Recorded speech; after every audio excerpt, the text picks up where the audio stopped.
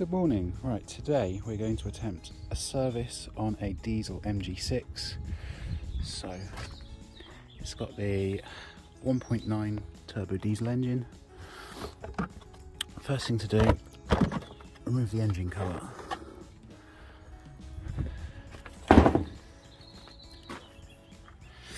So I've had a quick look around the engine and there is absolutely no sign of an oil filter. So first thing to do is to jack the car up and remove the engine tray below. So join me under there in a few minutes. Okay, so the car's now safely jacked up and on axle stands. To show you underneath.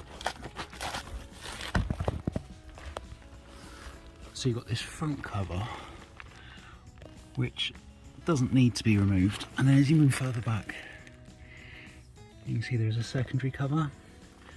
This one's held on with 4 bolts at the front, 2 at each side, and then 2 at the sort of furthermost corners. On mine, one side has vanished completely, so it's obviously been dragging on the road at some point in its past. So the first stage is to undo those all 10mm bolts and then remove that cover. So with the cover now removed and climbing underneath, you can just about make out where the filler housing is, the filter housing, sorry, and it is up at the top of the engine. It is just there. I can also now see the underside of the sump, and there has been a bit of a leak coming from the drain plug on mine, but other than that, thankfully, it looks nice and dry above. So give that a bit of a clean up whilst the tray's removed. So the next task is to go to the top and see if I can get to the head of that filter housing and make sure I've got a socket that fits before removing any oil. So we'll go back up to the top of the engine. So after some digging around, I found it's a 36mm socket and you need a long extension bar. And then it's a case of fishing around the back of the engine, and you're looking at somewhere about there, making sure it's fully on, and then just make sure that it'll turn.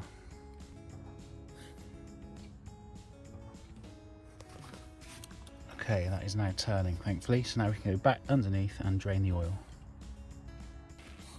Okay, oil is now draining. It's a 17mm socket you want on the drain bolt, and mine was only finger tight, bizarrely. It was yeah, loose already, so do make sure you torque those up when replacing them. So I'm going to leave this to drain and head to the top and remove the oil filter cartridge. Okay, so oil filter cartridge comes out with the lid when you undo it, and you'll see there's 2 O-rings at the top, and your new filter should come with replacement O-rings, and there's one that goes around the actual sort of lid as it screws in. So now we can remove that, clean up the housing, and go and find the new filter. Just a quick word about the diesel engine fitted to the MG6, as it seems to be steeped in mystery and there's very little information about it on the internet. It is a Kunming Yunai D19 engine, fitted to other diesel cars on the Chinese market, but developed specifically for the UK market MG6 diesel. So parts are difficult to get hold of, and some parts for the MG6 diesel are listed incorrectly as well on eBay, particularly things like brake discs and pads, particularly for the facelift diesel MG6. But service parts are currently available aftermarket as well as from dealers. I would say always contact an MG dealer for parts initially, because there seems a lot of people saying things aren't available, but they haven't actually called MG parts to check first. In terms of the oil filter, that's the part number, readily available from main dealers but also aftermarket. And this kit, I think this was about £11–12, and you get a new O-ring for the casing, and it comes with new O-rings on the actual filter itself. So easy enough to get hold of and cheap enough to buy for it at the moment. So just got the new cartridge out of its wrapper, and as you can see it comes with a nice new O-ring to go on the lid there, and the casing, it goes in that groove just there. But looking inside, I just noticed there's a slight issue in that two of the clips, the ones to the left and the right looking in now, are completely broken on this, which is where these clips on the filter cartridge clip in. So I'm just going to remove that bit on the left just in case that comes loose and then works its way around into the oil filter itself.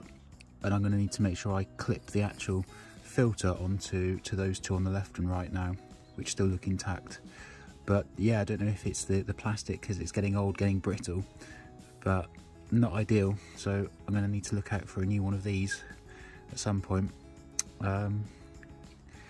Yeah, not brilliant, but we can carry on. So I'm just going to put some oil around the new O-ring and locate it onto the lid here. Filter now back in the housing, and I've put just a bit of multi-purpose oil around the O-rings just to lubricate them to ensure it fits into the housing nice and easily. And it's clipped into the housing on those two good points, so you can turn it upside down, it won't fall out, which will aid with locating into the housing. So yeah, next step is to go back and locate this back into the housing.